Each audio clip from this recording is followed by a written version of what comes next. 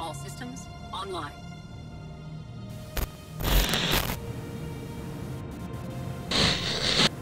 Welcome citizens.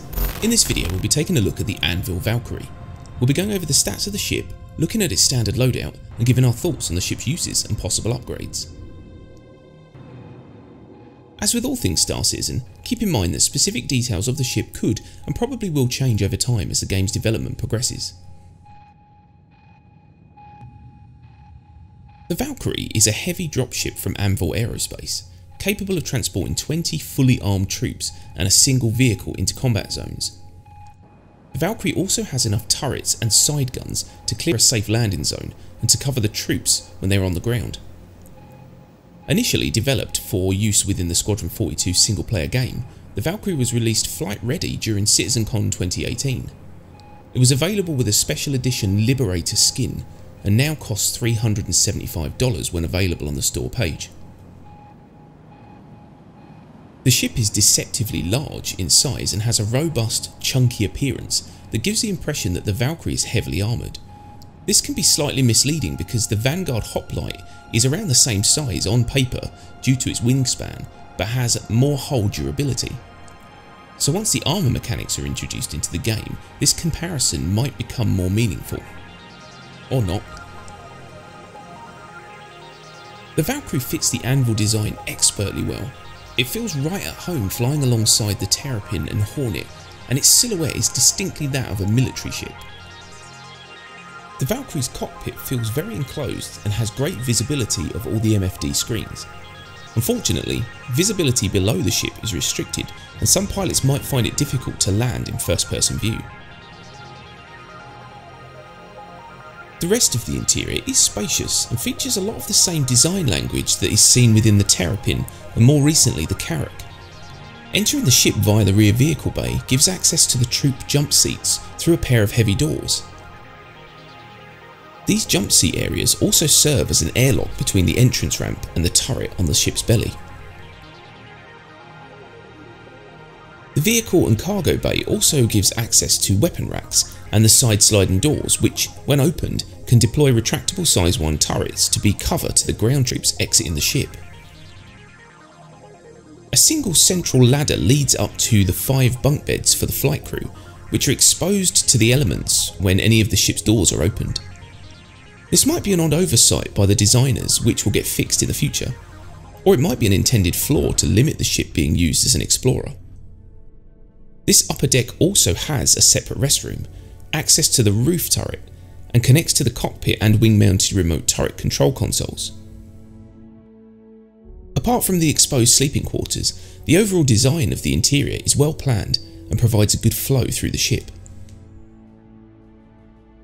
The ship's 4 VTOL thrusters can push out an optimal speed of 165 meters per second and a maximum speed of 1100 meters per second, giving the Valkyrie a decent pace to get in and out of combat zones fast.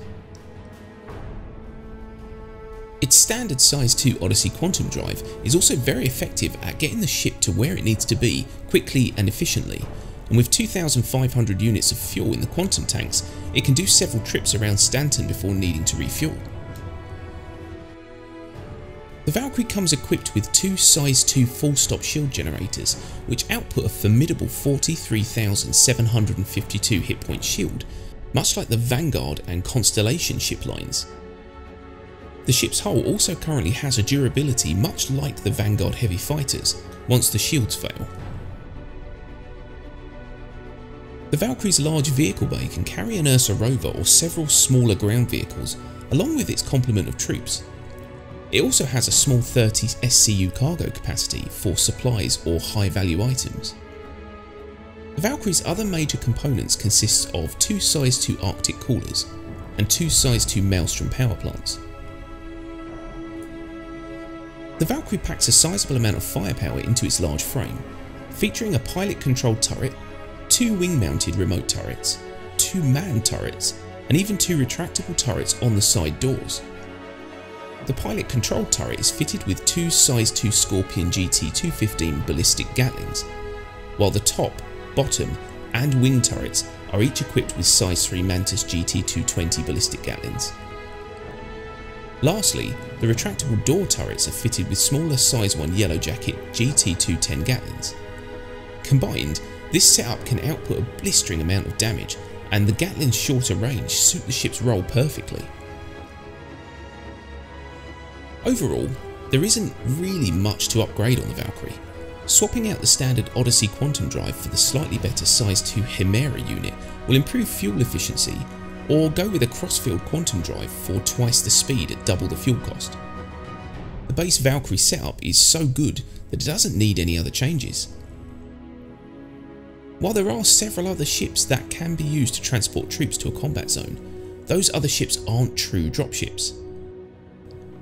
With a price tag of $375, the Valkyrie is on the expensive side of ship purchases and is best used by large organisations rather than a squad of solo players. As with most large ships, it can be used solo, but doing so leaves it vulnerable to faster attackers. It can also be used to carry some cargo for trading, but again, there are better ships available for doing that. The Valkyrie is only as strong as the team that are operating it, and when used properly, it is the best at what it does. Okay, so we hope this review has been helpful or informative. If you liked the vid, click that like button and subscribe for more Star Citizen videos. Also, feel free to tell us your thoughts on this ship in the comment section below. Bye for now.